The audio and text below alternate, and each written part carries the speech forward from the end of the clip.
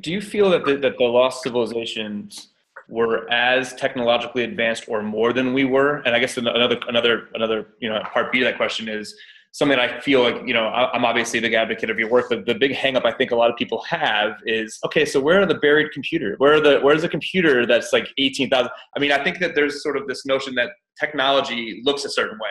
Yeah, I'd love to sort of just talk about that. A certain way. And my answer to that is, if we really want to get to grips with history, let's stop looking at history as a mirror. Let's start looking at it as a window through which we actually see what happened, rather than projecting ourselves onto the past. There is no reason on earth why an earlier civilization should have followed the same technological route as us, even if it had the capacity to do so.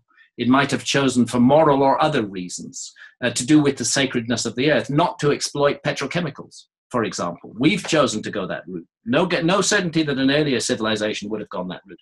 And in the route that we have chosen to take, we have placed great emphasis on mechanical advantage. We do things by leverage, by mechanical advantage, and we're very good at that. We do amazing things with that. But perhaps we've allowed other faculties of the human mind to lapse in the process. We've become dependent on mechanical technology and other faculties of the human mind, which are spoken of in traditions all around the world, the faculties of telekinesis, for example, to move objects with the powers of the mind, of telepathy, and so on and so forth, are spoken of again and again in ancient traditions. Maybe human beings, in general, have those capacities, but maybe we've gone to sleep. We've been lulled into a state of sleep by our society. We're so proud of our technology. We're so impressed by its achievements. And my goodness, the achievements are extraordinary. They're overwhelming, actually, that we're just forgetting what else we might have done if we'd gone a different way. And I think that this is the answer, that the lost civilization of prehistoric antiquity was a very different civilization from our own, and that it was not primarily about material things. It was primarily about the nurture and growth of the human spirit. And that's reflected in the myths too, because it's when the lost civilization, Atlantis, or whatever we wish to call it, strays from that path, when it plunges into materialism, when it loses sight of its spiritual goal, that's when the danger occurs. Is there any possibility that members of a civilization, in your opinion, could have survived and be somehow hidden among us still? No. I think they were human beings just like us, but they are hidden amongst us in terms of their ideas. This is important to be clear. Ideas are what live or can live forever in human culture. And the idea of the lost civilization, of the magicians of the gods, of the civilizers who went around the world trying to keep that light of civilization burning, that idea is very strongly impressed upon the memories of mankind. And no amount of rationalizing or scientific skepticism is going to get rid of it in our hearts. We all know it's true.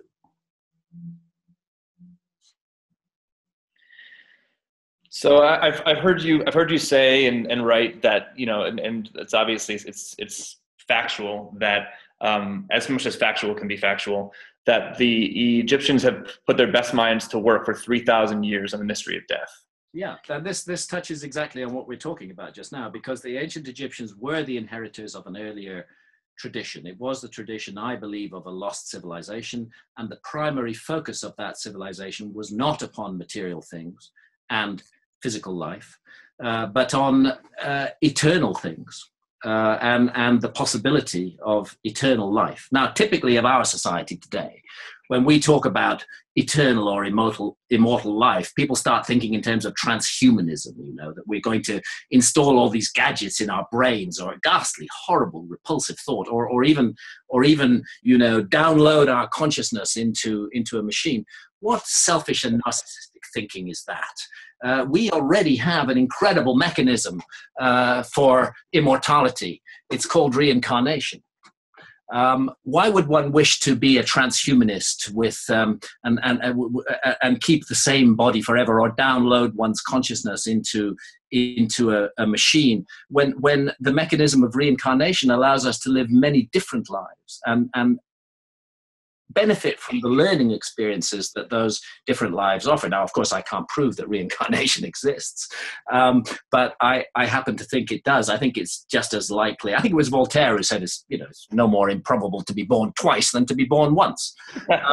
And actually, why not? I mean, we could go into that. There's huge amounts of evidence for it. But there's the thing. If reincarnation is possible, then we are not our bodies. Whatever we are, we're not our bodies, because those bodies surely die. We are not our bodies. There is some immortal part of ourselves, the soul, the essence, the spirit. That's what reincarnates. And the focus, I believe, of the lost civilization was upon that immortal essence of the human being for a very long period of time. But that it gradually fell away from that and devolved into materialism, but that primarily it was not a materialistic society. And we should not expect to find recognizable material traces of the kind of industrial technology that we've created in the 20th and 21st centuries. Do you feel as though shamanic plants, visionary plants might have played a role in this study of our own mortality, of death in Egyptian culture? I'm certain they did. Indeed, the ancient Egyptians did put their best minds to work for 3,000 years on the mystery of what happens to us when we die. And in that project, they had aid from a number of plant allies. We know that Nymphaea cerulea, the blue water lily, is a mild visionary plant. Interestingly, and it's my friend Dennis McKenna, who is an ethnopharmacologist, who's made this identification, which is that the ancient Egyptian tree of life, which you see in huge numbers of reliefs around ancient Egypt, and often you'll see the god Thoth, the god of wisdom, writing the name of an individual upon the tree of life. That means that individual has graduated from earthly life into the life of millions of years. Well, it turns out that the tree of life is Acacia nilotica, according to Dennis's estimation, and that Acacia nilotica is rich in dimethyltryptamine, in DMT, the most powerful hallucinogen known to man. And the fact that it's the tree of life in ancient Egypt is really intriguing, and we should absolutely consider the possibility that we do know what the ancient Egyptians were smoking. Would your own experience with ayahuasca give you any extra insights, as to what happens after we die, as to, this possibility of, reincarnation and, My experiences with ayahuasca, again, I can't prove that this is correct. I can only tell you the impact upon me. My experiences with ayahuasca have made me understand that everything we do in this life matters.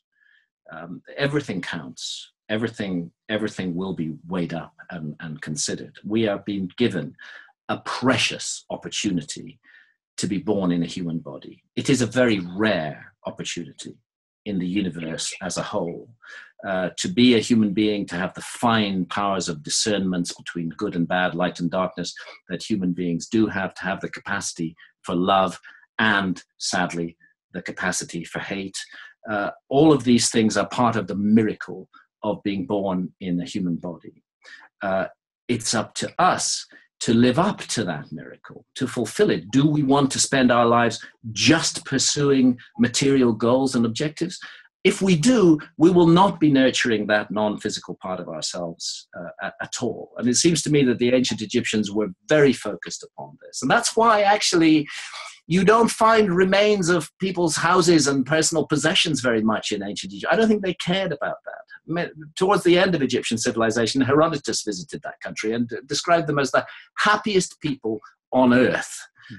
They'd been happy for 3,000 years, and their happiness came primarily not from focusing on the material realm, but for living life in a way that nurtures spirit. Ultimately, what we're all here to do is to give love, to act with love towards one another. That is the fundamental truth that emerges from ancient Egyptian civilization and from all the civilizations. And the further that we move away from love, and the more deeply we get drawn down into materialism, the less chance we have of fulfilling our mission here.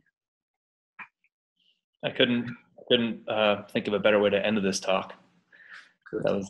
That was profound. Thank you for that. Any closing thoughts? No, I think we've wrapped it up in a fairly tight way, which is good. No need to ramble on endlessly. Absolutely. Hopefully we can do it again. This is like a dream come true for me. I'm gonna be calling my buddies and be like, guess who I got to talk to today? Great. Well, I'd love to do it again, and we'll definitely do that.